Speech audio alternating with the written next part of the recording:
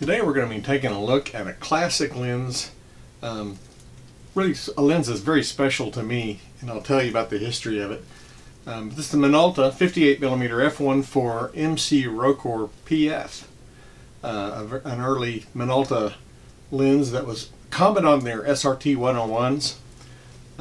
Like I say, I have a bit of history with one of these lenses, and we'll talk about that. We're going to put it on the workbench and let you see it up close so you can take a look at it, and then we'll show you some images I've taken with the lens and you can see what you think. This is just a real classic lens. It's got kind of its own little cult following, that people that really love this lens, and yet it doesn't have quite the popularity that some of the other 50mm lenses do. So they're relatively affordable, and I think you'll find that this might be one you want to add to your collection of vintage lenses. Anyway, we're going to put it on the workbench. If you would, please click on the like and subscribe buttons. Let's take a look at this thing. Well, this is the Minolta 58mm f1.4 MC Rokkor PF.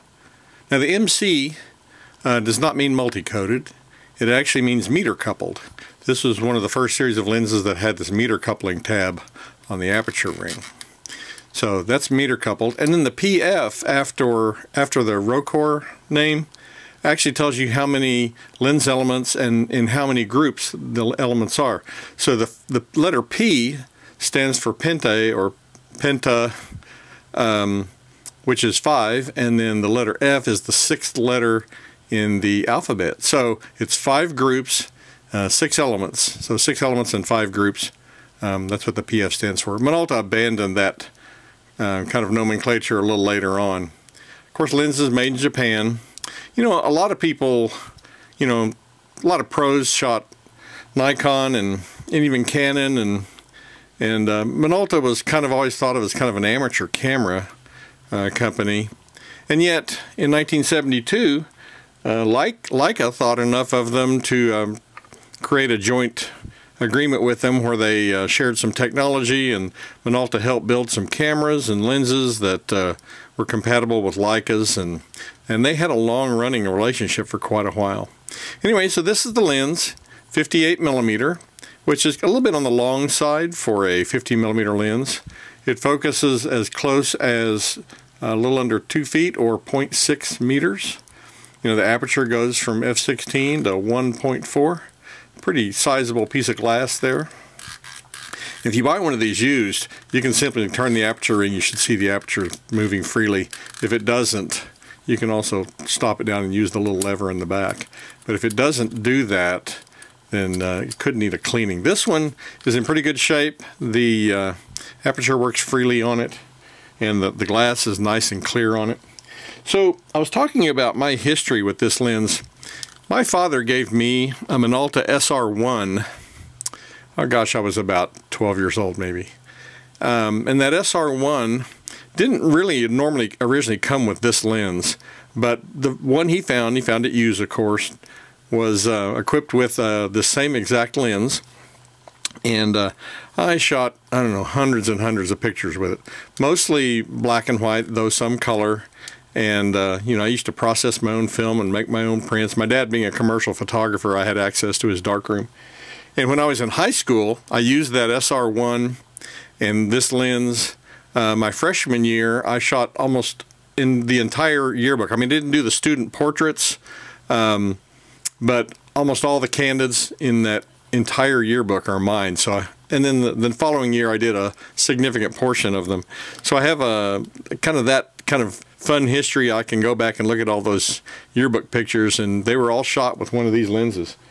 So, this lens is a lot like a lot of f1.4 lenses of that era. It's not super sharp at f1.4. You stop it down to f2 and things get somewhat better, and then, down from there it improves significantly.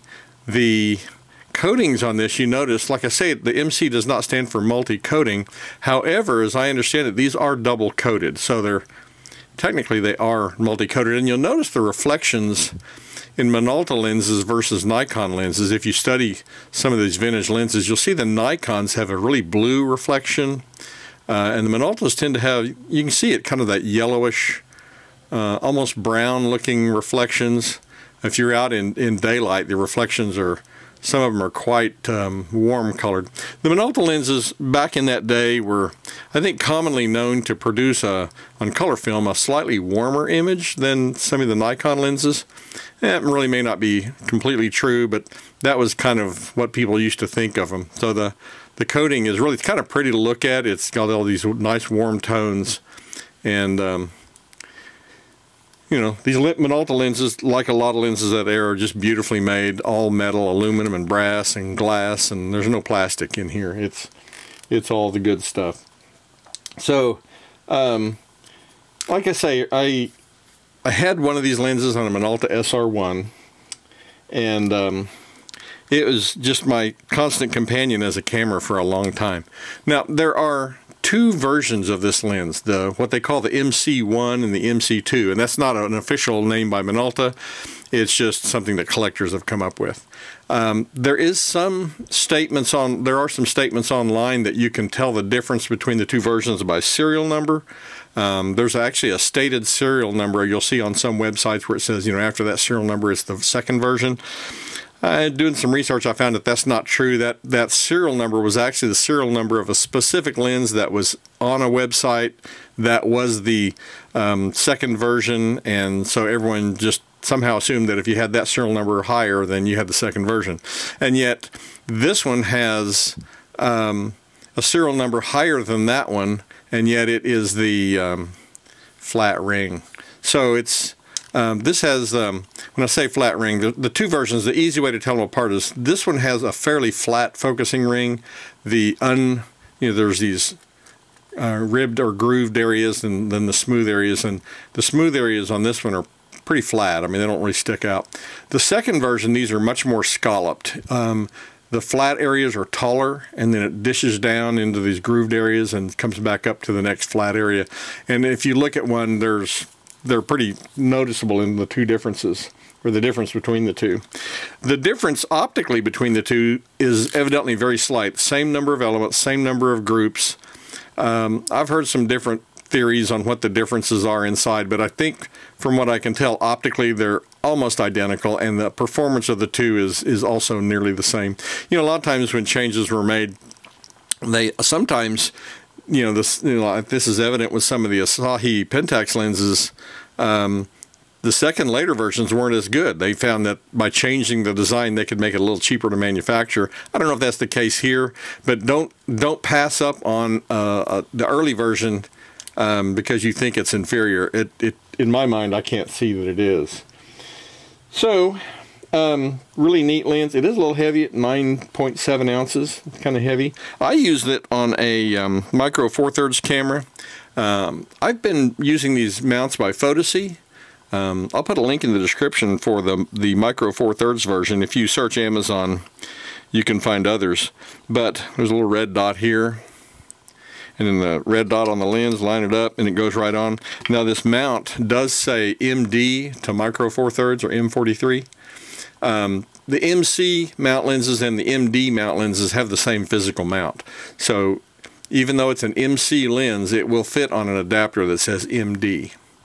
And I typically use this, like I say, on a micro 4/3 camera. On micro 4/3, of course, because of the sensor size, this becomes effectively a 116mm lens.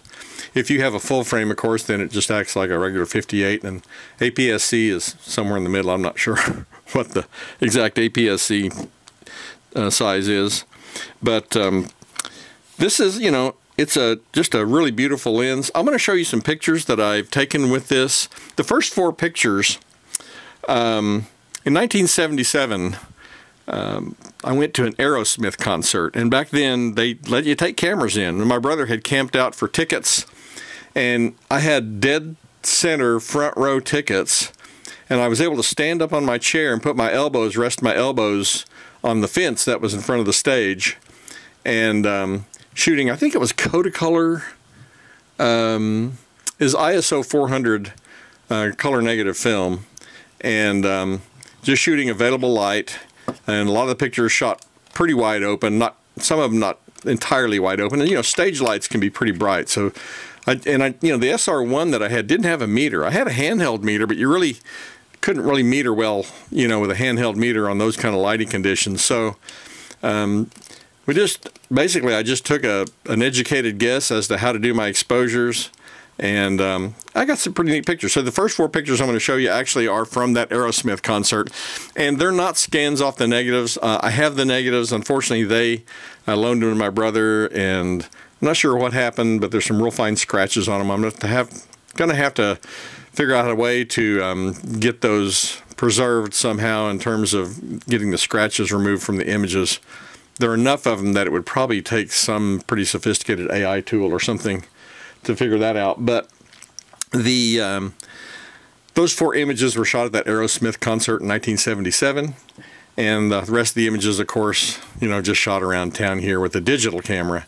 But it's a great lens. I just love the charm, the images you get from these older lenses that you just can't reproduce with modern lenses. They have a very clean, almost clinical look, the modern lenses do, and these old lenses just give you give your images a vibe or a feel that you just can't duplicate with modern glass. And each manufacturer's lenses, you know, are a little different in terms of what they render. So I think you'll find that the Minolta lenses have their own unique look. If you're into bokeh, they tend to give you something of a soap bubble bokeh. I'm not really into bokeh, but it definitely is some pretty nice looking images. Anyway, I'm going to let you see some images, and then when we're done with that, we'll come back and you can see what you think.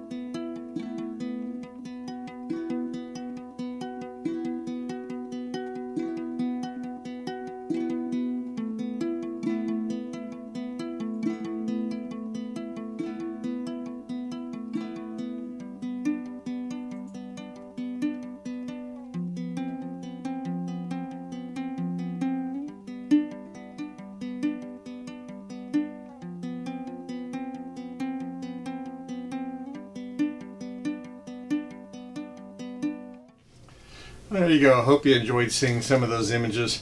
I think you can see why I think this lens is really a special lens to have. It's just the image quality from it is really quite beautiful, and you know, mounted on a digital camera, it can really be a useful tool.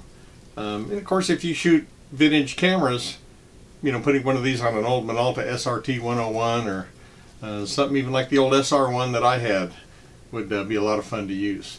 Anyway, hope you found that interesting. If you have any thoughts or questions, please don't hesitate to leave me a comment. And as always, thanks for watching.